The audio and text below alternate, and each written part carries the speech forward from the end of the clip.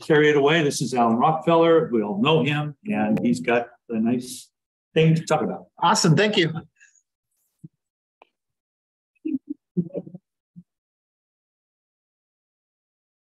So first, I'm going to talk a little bit about some of the mushroom events that are coming up this year, and then show you some of the things that I've been up to this year.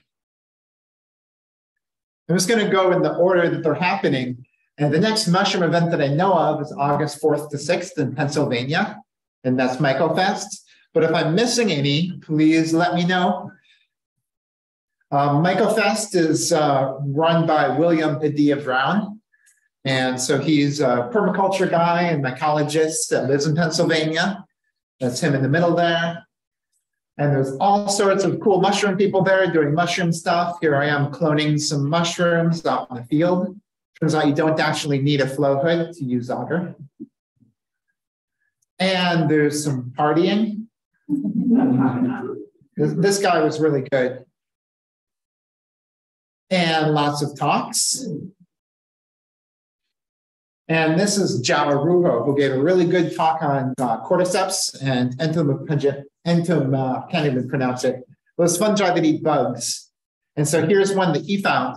And what he does when he goes mushroom hunting is he doesn't look on the ground. He looks underneath all of the leaves. So he just goes from plant to plant. And if there's like a branch, he'll just like look at the branch over his head or just flip up all the leaves and find stuff like this. So this is about 1 centimeter across, but it's a Bovaria. It's growing on a spider. Another cool thing that we see at MycoFest is Chromelosporiopsis coerulescens. So it looks like this really cool purple fuzz at the base of trees. It's really tiny, like this is full-size moss here. And then the next one after that is the Telluride Mushroom Festival. So that is in Telluride, Colorado. And you can see it's really pretty there, August 16th to the 20th. This one, I'm going to be teaching a photography workshop with Allison Polak. And there's lots of mushroom people who love mushrooms there. And there's lots of science. This is Mike Wood's microscope class. And here we have Laura Guzman giving a talk on psilocybe. And then the next one is the Namaphore. And the Namaphore is going to be in North Carolina this year. It's August 24th to the 27th. It's going to be a really good Namaphore, so you definitely shouldn't miss it. But the registration opens on April 1st. And the last time they had a foray in North Carolina, it sold out in 4 days. This one might even sell out sooner. So if you want to go, you need to register really soon after April 1st. You need to be a NAMA member first, then you can register. What is that, $25? I think it's 25, yeah. Definitely a good organization to join. They also have, they also are doing a foray in Mexico the first week of August. It's like a week or 10-day long thing, kind of near Mexico City. And the Namaphore has kind of an older crowd. This is what the Namaphore looks like. And they have speakers like this. This guy was super awesome. That's Henry Becker, who's the world expert on hebeloma. And he was able to talk for a whole hour on hebeloma and make it interesting, which was super cool. And they had forays and stuff. And then September 18th to the 22nd, I'm going to teach a week-long mushroom photography class with Allison Polak in Madeline Island, Wisconsin. So we'll just be hunting mushrooms and taking pictures all day and then processing the photos and learning how to take really cool mushroom pictures.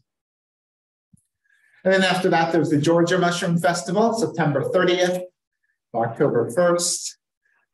That'll be a pretty good one as well. And then there's the Memphis Mushroom Festival, November 3rd to the 5th. And that's all that I know of now, but there's actually probably going to be a mushroom festival every single weekend once the season really gets going. So I started this Facebook group. It's called Mushroom Events of the USA.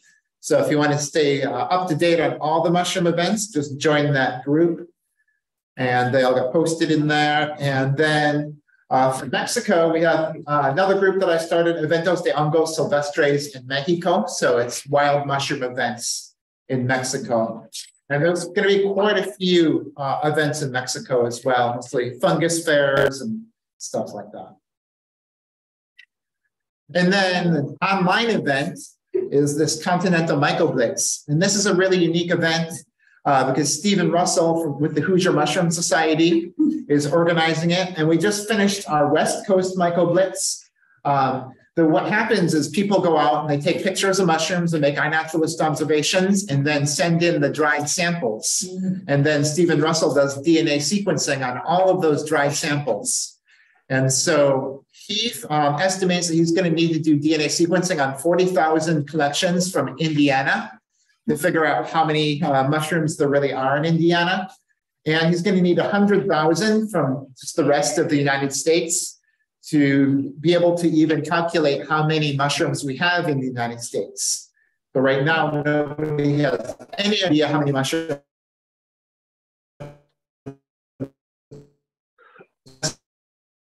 That's where the Mycoblitz comes in because they're for free. The first 10 collections are free. And then after that, it's like $3 each, which is about 1/10 of the normal price.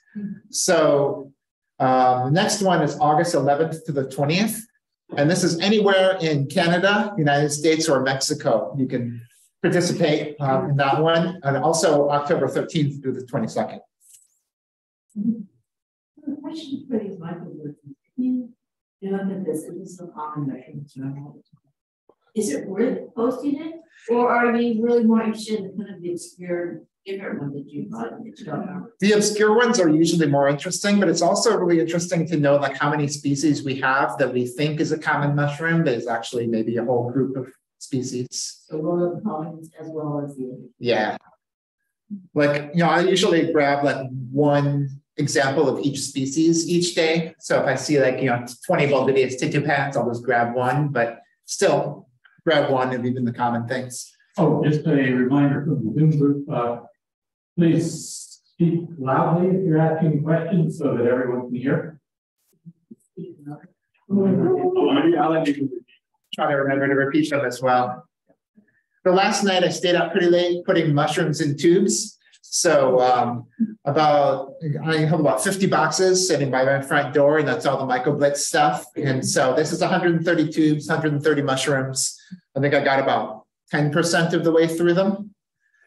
So we'll have a lot of cool data when this all gets run. And this is being run with a sequencing technology called nanopore. And so nanopore is much different than Sanger. Sanger was what we've been doing for a long time. But nanopore costs the same amount to do the DNA sequencing if you do 1 or 960. So it costs a lot to set up, but once you have it all going, it makes it much less expensive to do DNA barcoding of large amounts of samples. So I've also been going around to all of the California mushroom events and just grabbing a little bit of each collection that comes in. So we have about 600 collections that came in to summer camp and the MSSF fair and a couple other events too. And so what I do is I just take the mushrooms, throw them on black felt. So this is just a piece of black felt. And I do these earth tongues on the black felt, take a picture real fast and move on to the next one. And that way I can get good quality photographs of all of these mushrooms very quickly and send them all in for DNA barcoding. So the really cool thing I found recently is this one. This is Lepiota luteophila.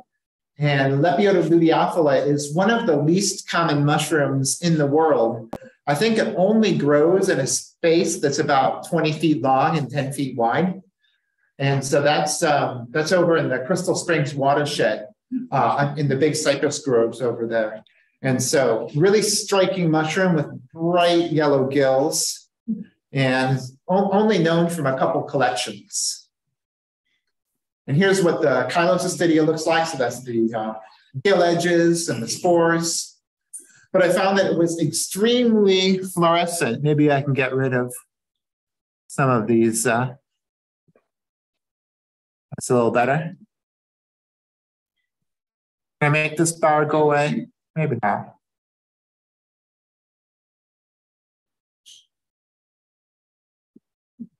Much better. Okay, so this thing was extremely fluorescent. It was the brightest fluorescent mushroom that I've ever seen.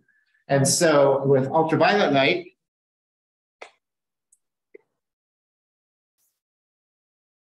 it looks like this.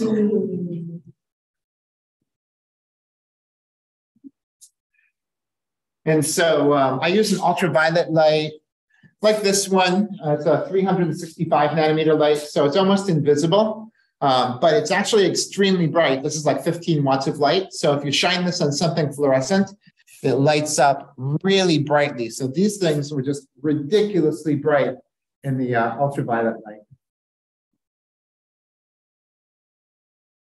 And then another cool thing that's super common, but I didn't see it until last week, is this Syntrichium papillatum. And so this is a plant parasite. It's on some, what's this thing? This is like erodium, so a super common weed, but it makes these red, like little papillate things all over the leaves. It's a lot more common in Southern California than here, but in the microscope, it looks pretty cool. And then this is our most common Cortinarius under course live oak, Cortinarius oloni.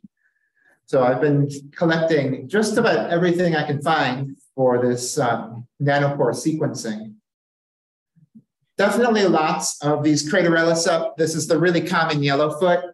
It still doesn't have a name yet, but I think a good name for it would be Craterellus pacificus, because it only grows along the west coast. It's definitely not the Craterellus tubiformis from Europe. And then another super common mushroom that doesn't have a name yet is this hygrosoby.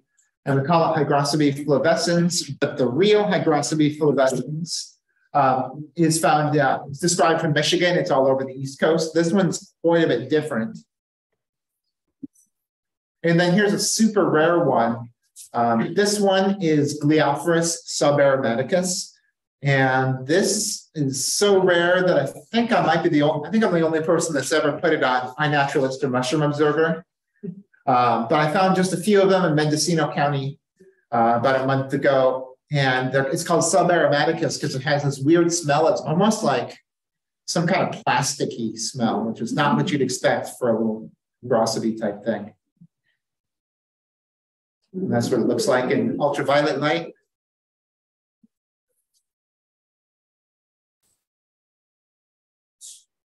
What's the scale of that? These are kind of small. I think the big one was almost an inch across. Are there things around here that look like that? Kind of. I think like the most common thing would be the Hygrophorus. That like Hygrophorus rosabruneus type thing. Looks kind of like that, but this is smaller. And so I think that's like the main difference between that and the Hygrophorus. Do they, in the black light, do they show the same? I don't know if I've tried the Hygrophorus in the black light. I really should. And I've been kind of enjoying these earth tongues recently. There's a few really common ones and a few really rare ones. And here's a Calicera from Salt Point. So these things are super slimy and they grow on wood, usually conifer wood. And then this one is a Trichoglossum earth tongue, but it has a parasite called Hypomyces papillosporae var americanus. So that's this white part at the top. And this is super rare. I think it's only been recorded twice in California. And the first time Debbie Klein found it, she gave it to me and I sequenced the DNA and put it in GenBank. And it's the only DNA sequence of it in GenBank. And then this one Mandy found at Salt Point State Park. So it's not very common at all. Where's Salt Point? Salt Point State Park is about 3 hours, maybe a little more than 3 hours drive from here, but it's just north of, it's like northern Sonoma County. So it's definitely worth the drive because there's a lot of trees that occur there that we don't have here. Main one is like grand fir, Baby's grandis. So there's a lot of mushrooms that grow with grand fir that don't grow with other trees. So as soon as you get to Salt Point, you start seeing a lot of species that you see in the Pacific Northwest that you don't see in the Bay Area. It's also one of the few state parks where you're allowed to pick mushrooms. Maybe the only state park where you're allowed to pick mushrooms. So definitely worth the trip, though. You're far enough away here that you should probably stay the night and go for a couple days. So why that would not, I would look at that as another stuff, kind of stuff. Yeah, the candle snuff thing is really woody and it grows directly from wood. So these things grow from the ground and they're a lot softer than that. Oh, They're like fleshy. Softer and less woody. Exactly, yeah.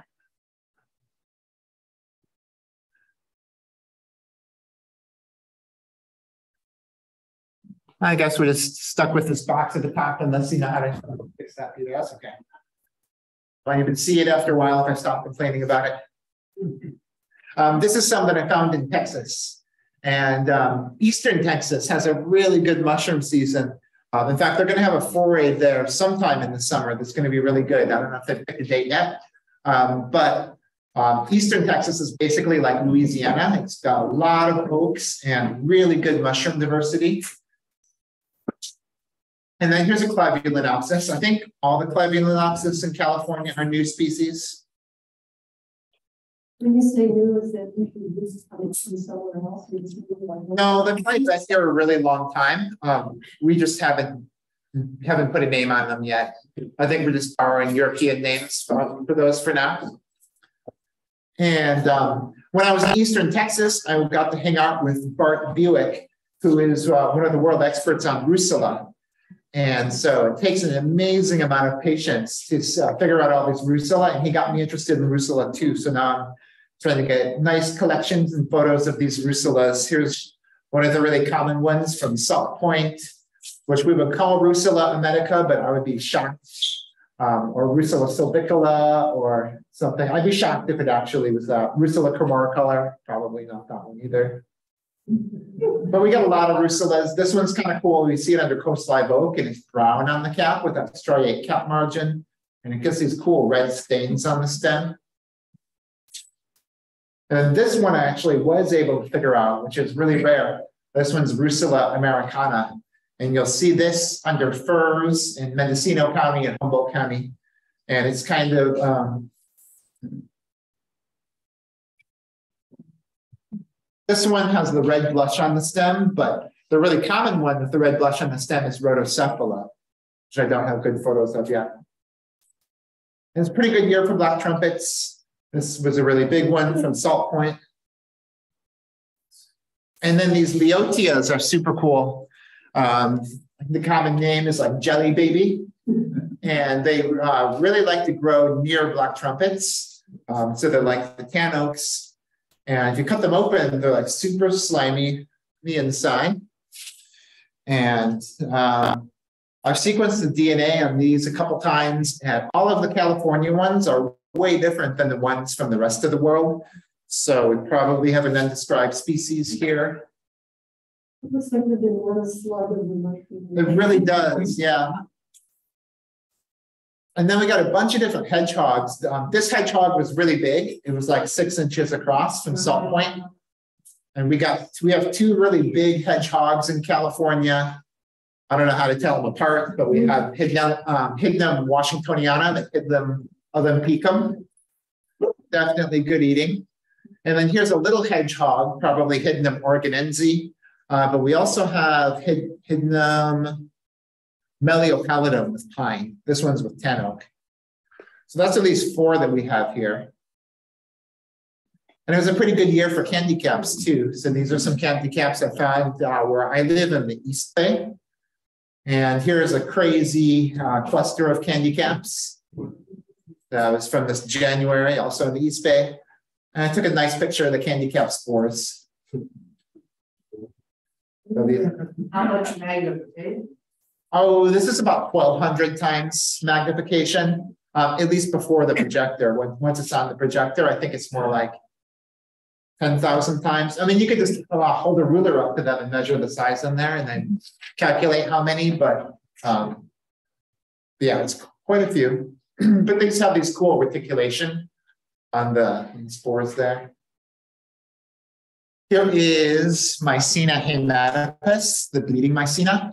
I really like the stem texture in this, but The thing to really notice about these is the cap margin. You see how it has this ragged cap margin? I think this is the only Mycena on the West Coast that has that cap margin.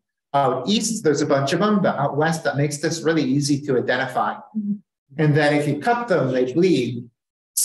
So I just like cut it with a razor blade.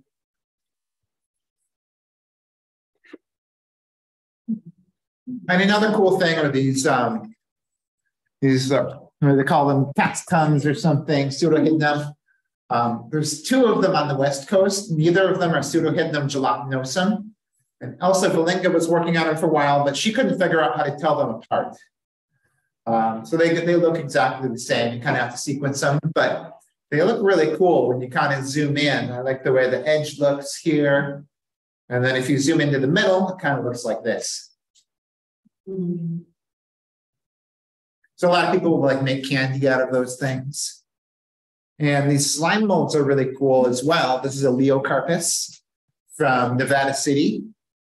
And so this is in white light, and in ultraviolet, it looks almost the same, but it is super brightly fluorescent. How large would that be? This is a little smaller than a grain of rice. So yeah, definitely all macro photos. And then this is kind of cool. This is Portidalia. And Portidalia really likes killing trees. So it's a pine parasite, and it's also very fluorescent. So in ultraviolet light, it looks like that. And then here is Psilocybia lenii from the UC Berkeley campus. That's one of our most common psychedelic mushrooms. This one down here, when you zoom in on it, you can see it looks all crazy. And had a pretty good year for chanterelles. This is Cantharellus californicus, growing with our coast live oak. And then up north, you have Cantharellus formosus. This one has a very strong apricot odor, whereas californicus, not so strong, it's way thinner. So this was really common under Douglas fir and hemlock and stuff like that. So with chanterelles, I like to dry saute them until the water cooks out, and then add a little bit of butter. And then when they're just about done cooking, I add fish sauce until they are salty enough, and then sugar to kind of balance the salt in the fish sauce, and they taste really good that way. And here is a Psimacybe. Psimacybes are very poorly known in California. I have DNA sequences of 3 different ones, and I don't know what any of them are. But the name that we use for this is Psimacybe centiculus, and none of them are that so far. Here's some Cortinarius. The Cortinarius has this cool cortina hanging off with the rusty orange spores. And so this was from Southern California. I like this one because of the blue colors. Yeah, good spore color. And then this one, I thought it was Hemimycena when I found it, but it's actually Phloiomana minutula. So really cool little delicate thing. It turns out that what we're calling Hemimycena is actually several different genera that are only very distantly related. Here's a mock oyster, Phylotopsis nibulans. And this one, I just learned this year, but I kind of saw it all over the place. Entoloma tracheospora. Looks pretty cool in ultraviolet light as well. This one was all over in Mendocino County. You can see it has this cool kind of aqua fluorescent mycelium. And then this one is really cool, Entoloma subcarneum. And this one is super fluorescent as well.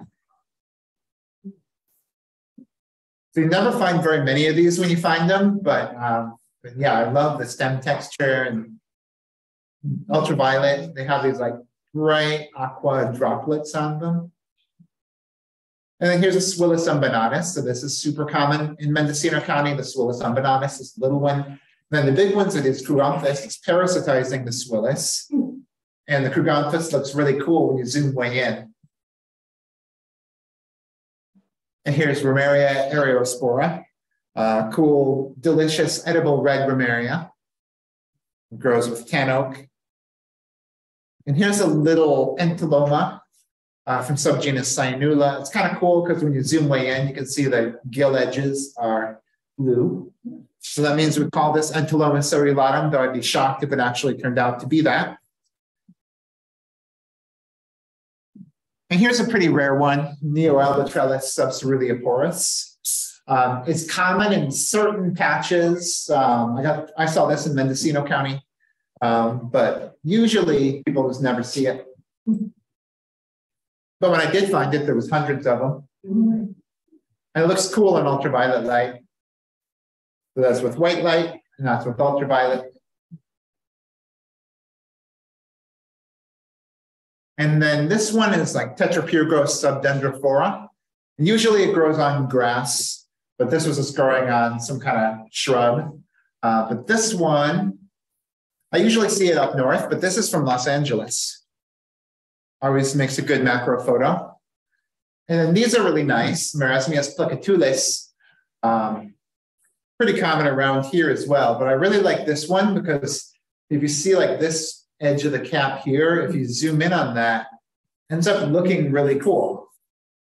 So that one, I just kind of like cropped it to that.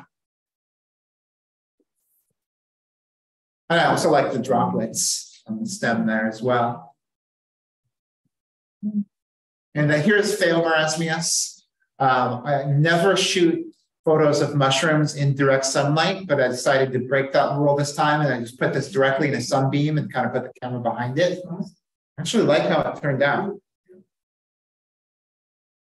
And here's a little Mycena, also from Los Angeles. And then here's the purple chanterelle or pig's ear, Gomphus clavatus. Although the real clavatus is in Europe, and this one doesn't have a name yet. You can see lots of yellow spores accumulating here. Seen that one. Schizophyllum communi is kind of cool because when you shine ultraviolet light on it, you get a really good blue color. So this mushroom has over 20,000 different sexes and can eat people. Yeah. And then here's a terrible photo of Lacaria amethystio-occidentalis that I took in Point Reyes. And the reason it's such a bad photo is because there was like, I was in the shade and then there was a really bright field behind me. So there was all this light coming in from behind the mushroom. But I set up my camera and set up some additional lights and took this picture and didn't like how it turned out. So I took a piece of black velvet and I hung it in the tree behind this, and then took the same photo with the same settings and same lighting. Looks like that. You can see it turned like a really terrible photo into one of my best photos. And the only thing that changed was just hanging a piece of black velvet in the tree branches. Yeah, the colors are just all washed out on that. I think just because the light was coming in from so many different directions. But yeah, I always carry black velvet now. Even if you're just using a cell phone, the black velvet really helps. Especially if you have it kind of far away, so it's really out of focus. And then here is Mycena ascendens. It has this little disc at the base of the stem. And this one looks pretty cool in ultraviolet as well.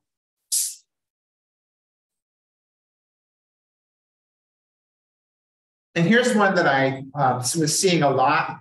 This one was in Colorado, but like all over California, Michigan, and West Virginia. This is Calibia cookii. So Calibia fruits from sclerotia. So these are sclerotia here. It's these little pea-sized things. And then the mushrooms fruit directly out of that. It also looks cool in ultraviolet. What's that? Is that like intermediate between the mycelium and the fruiting body? So sclerotia is kind of these nodules of compressed mycelium that the mushroom uses maybe to store energy. So if it's like dry or it needs to like hang on for a few years, it can probably do that with the sclerotia. But you just have these nodules that are kind of like peas, and they fruit out of that. The spooling, Chinese word is spooling. It's a but it's a plant-based thing? It's Latin name is sclerotia. Oh, okay. It's by the same Latin root. So I just never got it thinking. And then these here are methylene blue crystals. So methylene blue is a microscopy stain.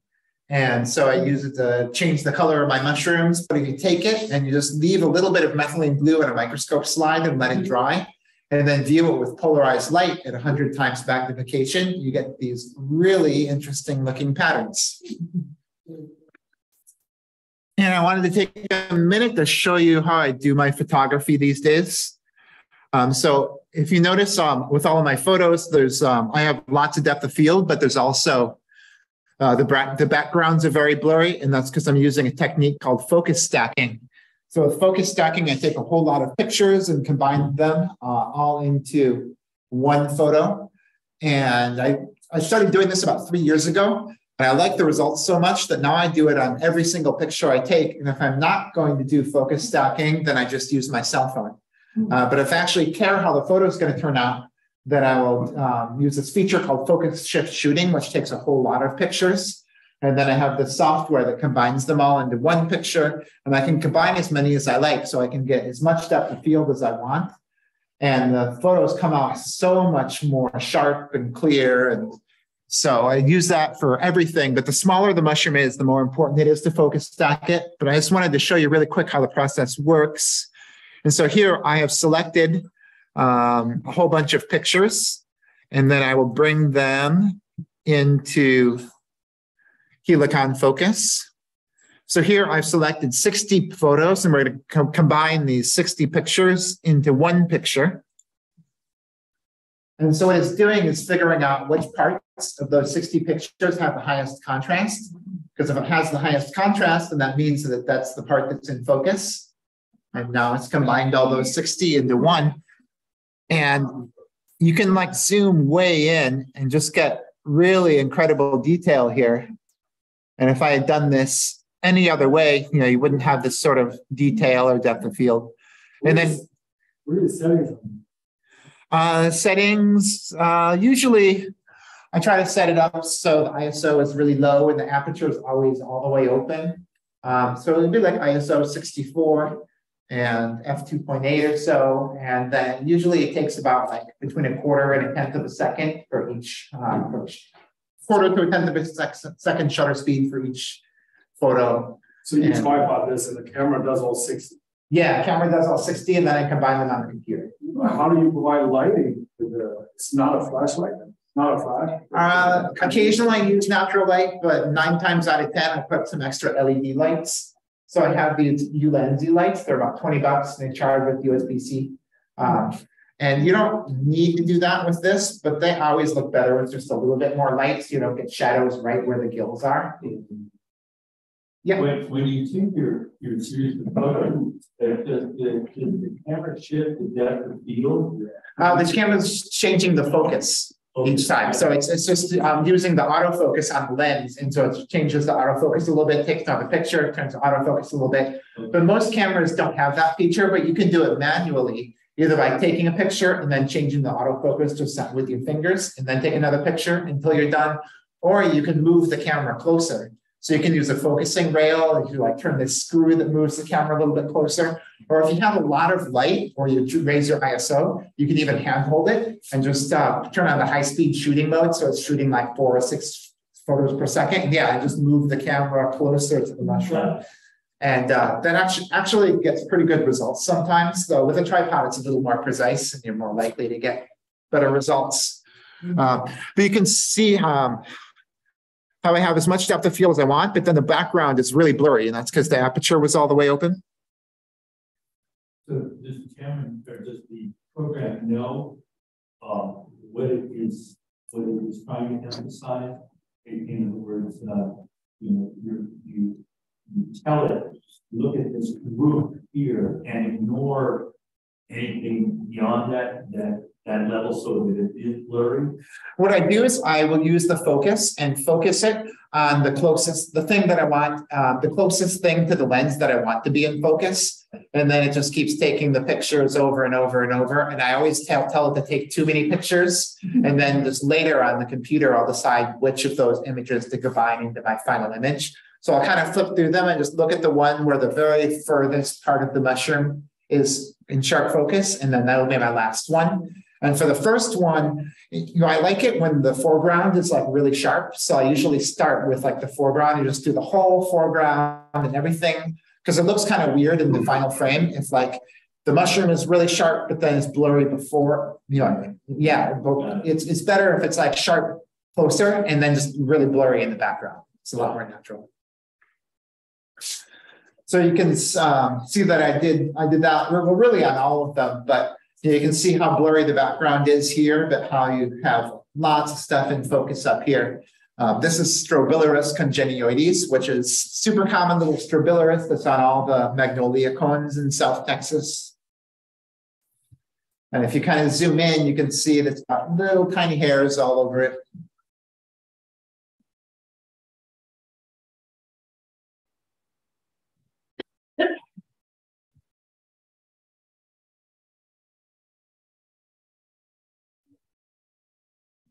Lens you use 100 millimeter macro? I only carry one lens, and it's a 50 millimeter macro lens.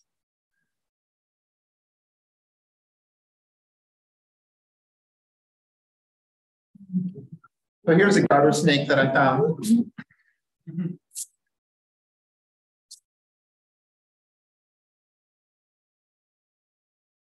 And then there's a little tiny Pluteus. There's a lot of little tiny Pluteuses. How tiny is that? That one was about 2 inches tall. So not microscopic. Here's auricularia. They're kind of like this one because the light was shining through the auricularia. This is from Texas as well. And then here's Swillis. Maybe we ended up calling it Swillis decipiens. But this time I was hanging out with Jay Justice, who's a super cool guy. He lives in Arkansas, and he knows all these foliates pretty well. Some of you probably know him. Here is a little, looks like Parasola, but Parasola always has a completely smooth cap surface. You see these little hairs on there. So this is this new genus that just got invented called Colossus. It used to be Copernellus. And this thing is super common in the Santa Cruz area, though I found it in Texas. This is Henningsomyces. And nobody really knows how many species of Henningsomyces there are or what to call them. But if you do a lot of flipping over logs, you'll find these pretty often. And here's a Rasupinatus. There's a lot of Rasupinatus species. They're all very mysterious because they've never really been studied from around here. And here is Mycena melangina. So this thing is really tiny. Like this whole thing was maybe an inch long. And this is what we used to call Mycena corpicula. And it always grows on the bark of trees. So this is some oak bark here. And always a really tiny thing in the bark of trees. Here's how it starts out. And then in Texas, you also have these red Trametes. So this is Trametes sanguinea. And then this year I went to Mexico twice. And the first time was the West Coast, Jalisco, for about 10 days. And the second time was the West Coast, East Coast in Veracruz. So this is Psilocybe subtropicalis. And this one's kind of cool because in ultraviolet light, the gill edges light up like that. So I just took the same picture with this regular white light and with the ultraviolet light. Both of these are about 120 photos combined into one. And so about 80 of those are just down the stem here, because the closer you get, the more you need. And then the other 20 are like the rest of the count. And then these things here were super cool. They were underneath these leaves. And they are caterpillars. They're chrysalis that looks like they're made of like solid silver or something. And first time I saw them was like a few years ago, but I didn't get a good picture of them. So this time I was like sure to get a good picture of them. They were just ridiculously shiny. And so this is the picture I got in the field. And then I just grabbed the leaf and brought it back. And a few hours later, they had almost hatched. So all of a sudden you could see the wings through, it wasn't so silver anymore, it like became translucent. And then I had to leave. And so I didn't see the butterflies they turned into, but my friend said that they were flying around the house and stuff. But they actually look a lot like cats. If you look at the ears there, sort of cats. Or is it dog people? They look more like dogs. And then here's Amanita muscaria from Pacifica. Start out like that, and then they turn like that. And then I took it and threw it onto agar, because everybody says you can't grow Amanita muscaria, but you actually can grow the mycelium, you just can't fruit it. So this is the Amanita muscaria mycelium, magnified 100 times. It's growing across a petri dish.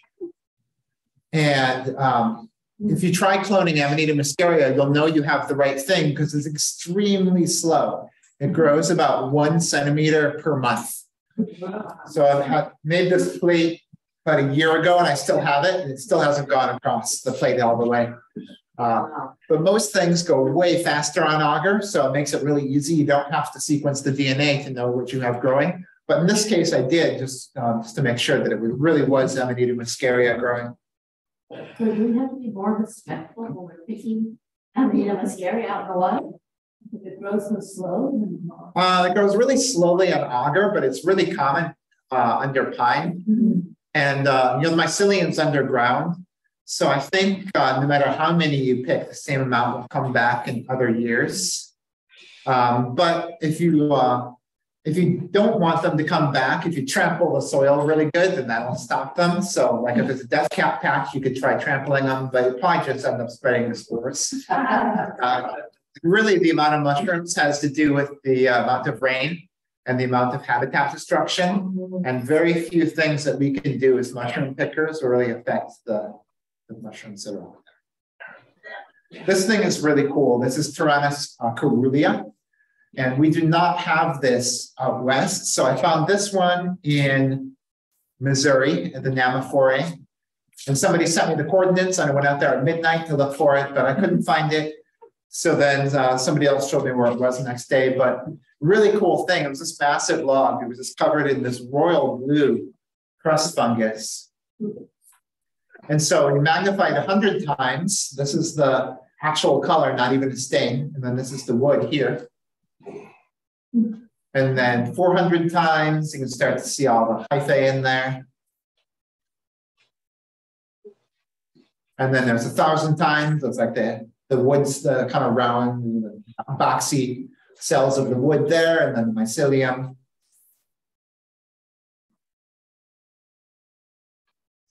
And then we see lots of scorpions when I'm walking around at night with the ultraviolet light. All of the scorpions glow super bright. This one was in Alabama at the Alabama Mushroom Festival. And here is Allotropa, Alloclavaria. And this one I like because it's really just red from the algae, but it's a honey mushroom mycelium. So it's those bootlace kind of like rhizomorphs, the Armillaria malea. And I photographed those in Amsterdam.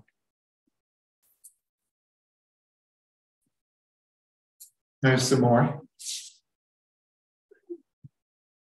And then if you take honey mushrooms and you throw them on agar, they grow the rhizomorphs on agar and they end up looking like this.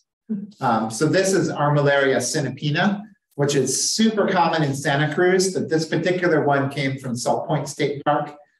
And when you turn the lights off, they look like this. So these are not fluorescent, but actually bioluminescent, so they're making their own light.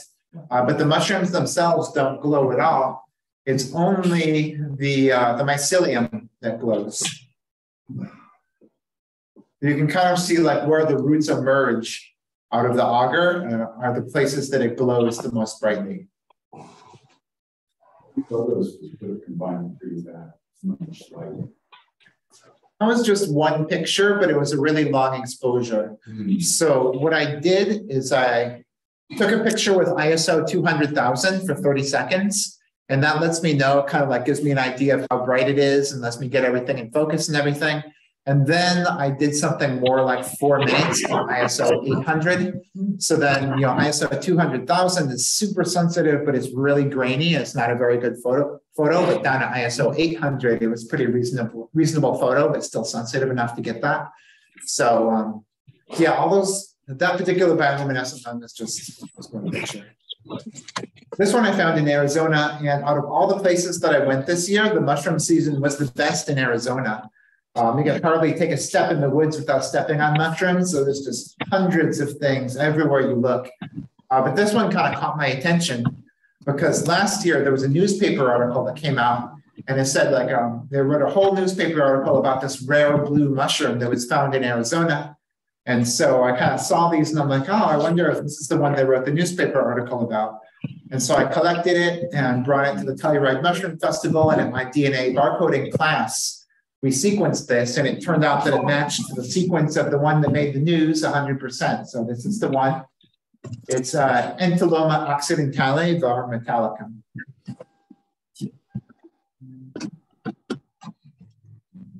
Let's see, here's a Paneola senescens in ultraviolet light. Same thing, white light. And here's a Calopsera. And the Coltricia. These things are super tiny. They were in the cloud forest in Jalapa, Mexico. There's a lot of very weird things in the cloud forest. It's one of the most diverse habitats on Earth. Definitely a good place to go mushroom hunting. So is that pores or teeth? These are pores. Yeah. So like even in California, we have a bunch of Coltricias as well, and they're pretty poorly known from California. So the ones from Mexico are even less known. I've sequenced a few of them, and none of them really had any matches in GenBank at all. How would you describe margin? Well, that's a good question.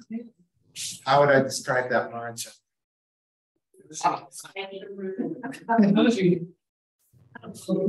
Yeah, I don't even have words for it, but spiky.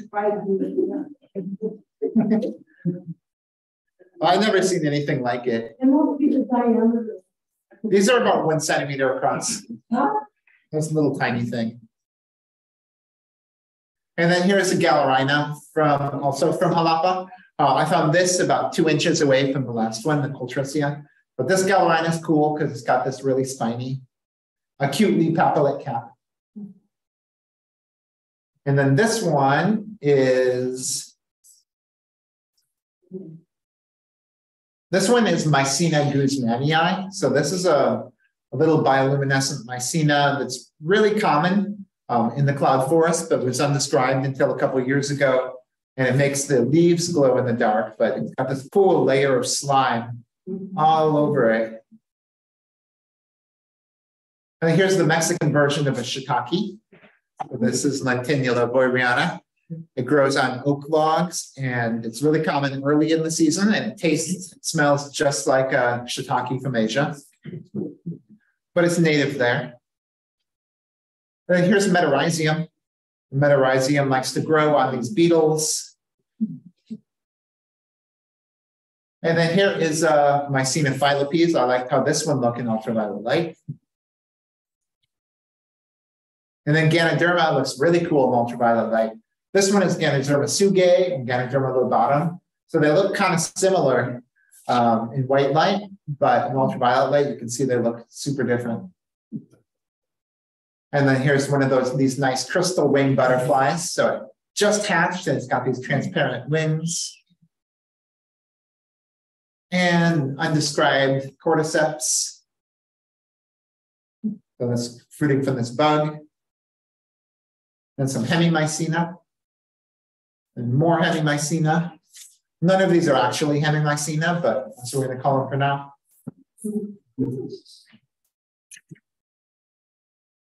And then here is Hohenbuchelia mastrucata.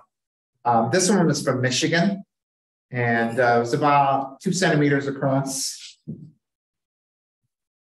Is it growing on the pine cone? It was growing on an old oak tree. And then here's an undescribed species of psilocybe that occurs in California up in the mountains. So like this one is really common off of Highway 4. But the cool thing about it is that the cap never opens up, it just stays closed. And genetically, it's right next to Psilocybe hopeyi, so it's in the cyanescens group. And fruits in the spring about a month after the snow melts at real high elevation. Here's some Chylocystidea of Inocybe. Oh, and this is a slime mold that I've been wanting to find for a while, Serratiomyxa morelliformis.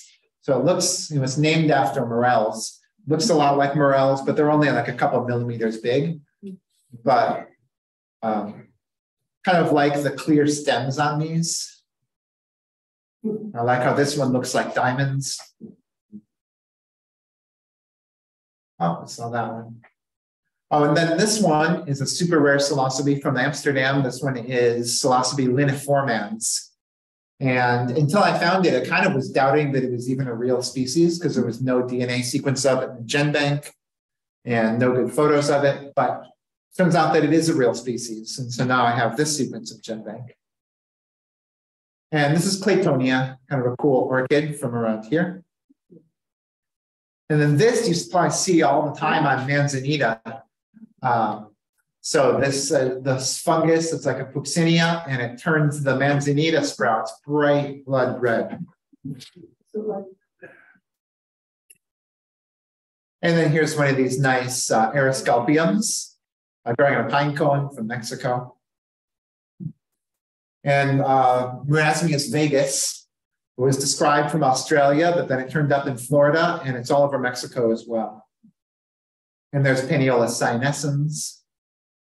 There's my friends photographing Paniolus cyanescens and Plaurocypha. And there was a lot of morels this spring. These are from Morchella americana from Oregon. So this is the super common morel that's all over the East Coast, but on the West, it's under cottonwoods and poplars. And here's some blue chanterelles. I saw a lot of blue chanterelles this year. They had a really good year. And occasionally I take pictures of plants too. So if you had like spores from the morels and you have fir trees, could you introduce morels to the water? I think so. I think it'd be better than spores would be like just maybe dried morels or even fresh morels, because the spores, you never know if they're going to germinate or outcompete what's already there. Whereas if you have the mycelium are already going, then probably have a much better chance to compete. But morels grow really well in agar. They'll go across the plate in like a week. And they also grow really well in grain spawn. So you get a culture going, you can definitely make a lot of spawn and probably get something going that way. This one I found at Mount Shasta, and I thought it was a Crepidotus, and nobody studies Crepidotus, so I felt really sorry for it. So I took a nice picture of it, and I brought it back and spent the $9 to DNA sequence it. It turns out it's not a Crepidotus at all. It's actually a Plurosabella, but a new one that no one had seen before. So it's just like a really rare thing, or maybe it's really common, just no one ever looked at it, but it's only about 1 centimeter across, but at least now I know to look out for it. And then from North Carolina, some kind of Ophiocordyceps, I think, maybe in the Memorabilis group. Mandy found that. Oh, here's what it looks like in North Carolina. So this is where that Namaphore is going to be. Definitely a place with a lot of good mushrooms. And this thing is crazy. This is a parasite that grows on Sterium. It's all over the East Coast and all over Mexico. This one's from Oaxaca. And my favorite polypore from Mexico, Hexagonia hirta.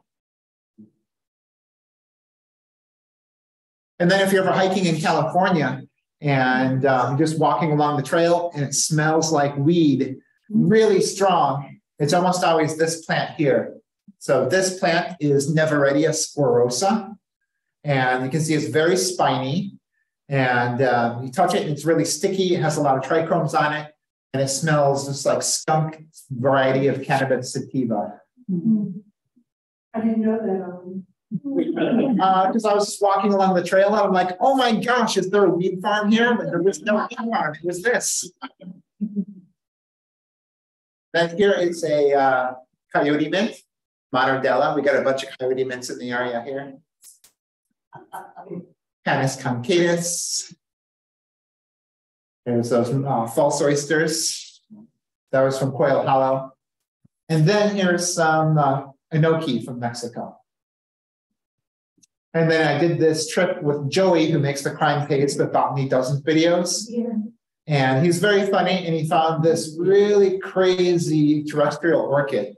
So that's him making a video on the orchid. If you go on YouTube, you can see his video. It's like 10 minutes long where he rants and raves about this orchid. Here's my photo of it. It actually is pretty cool looking. But sometimes I'll travel like, more than 1,000 miles with Joey to just to look for a rare plant. Because there's some plants that are so rare, they only grow in like one pile of rocks in the whole world. So it's kind of fun to like go there and find them and then get some seed and donate it to the rare plant nurseries. So then if some Republican comes along and just torches the pile of rocks, then at least they won't go extinct. Here's some passion flora, passiflora.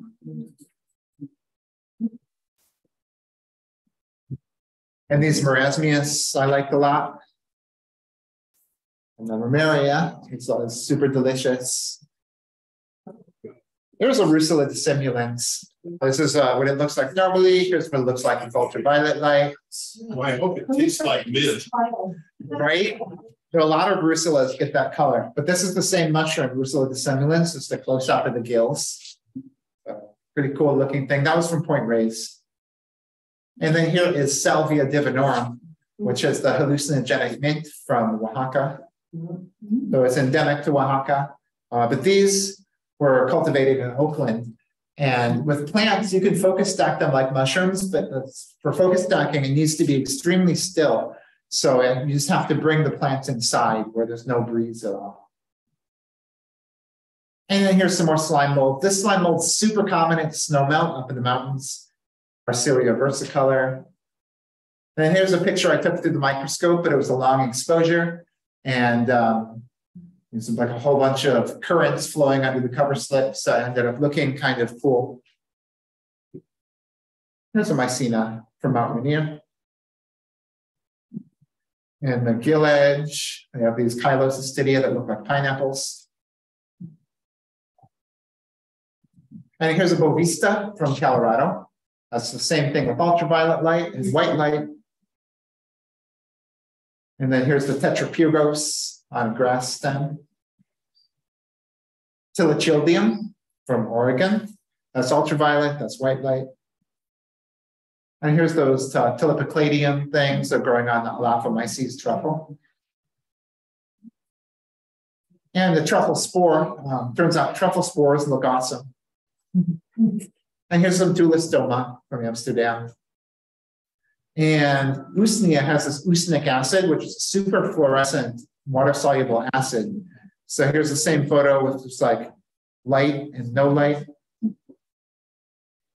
And then this lichen looks really cool, like a jellyfish or something.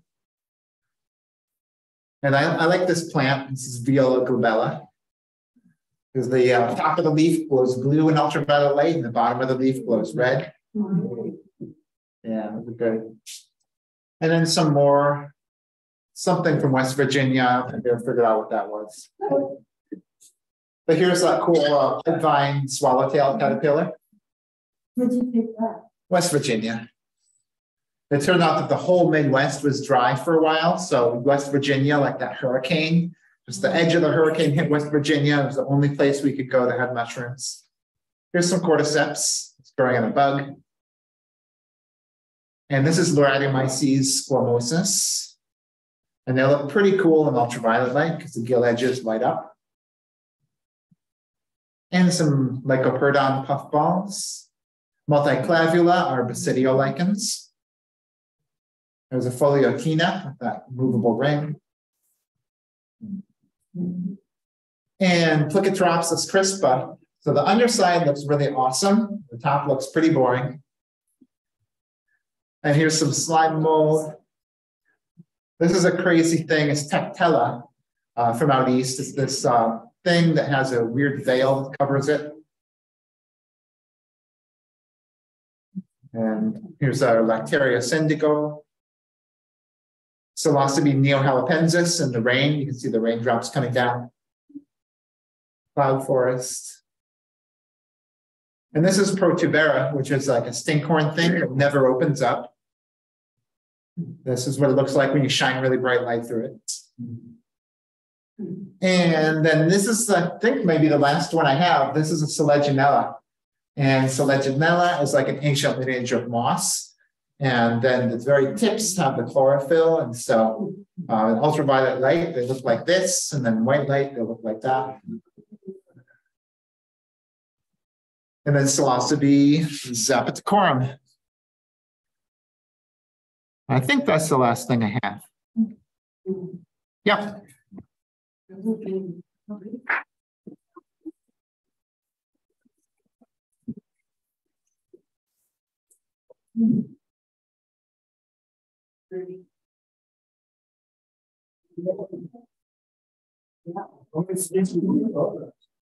Oh, I can find out on iNaturalist. Because I put them all on there and I can make it tell me.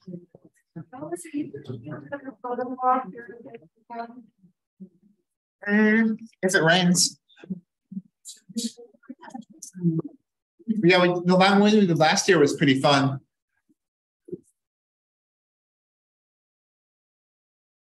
All right, cool. Well, thank you, Alan, for your awesome engaging presentation.